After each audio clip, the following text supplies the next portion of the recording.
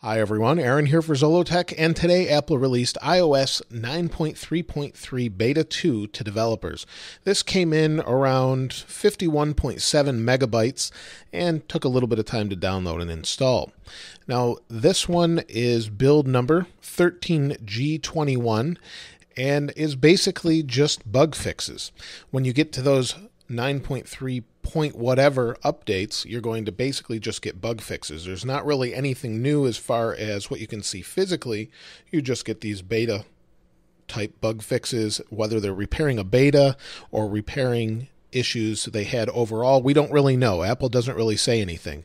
So as far as from the physical appearance, we don't see anything really exciting whatsoever. Now, Apple did also update watchOS 2.2.2 beta and also OS X 10.11.6. So those are also updated as well and available to download for developers.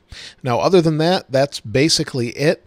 Now, if any of you have found anything, I'd love to hear what you have to say. And 1 week from today, we have WWDC, where Apple will probably show off iOS 10, some updates to OS 10, or what will probably be called Mac OS, and we'll have all sorts of things from new wallpapers to whatever else.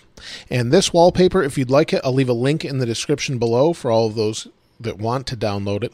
And that's pretty much it for the update. So let me know if you've found anything I haven't mentioned here. If you have any expectations for WWDC, let me know in the comments below. If you haven't subscribed already, please subscribe and like. As always, thanks for watching. This is Aaron. I'll see you next time.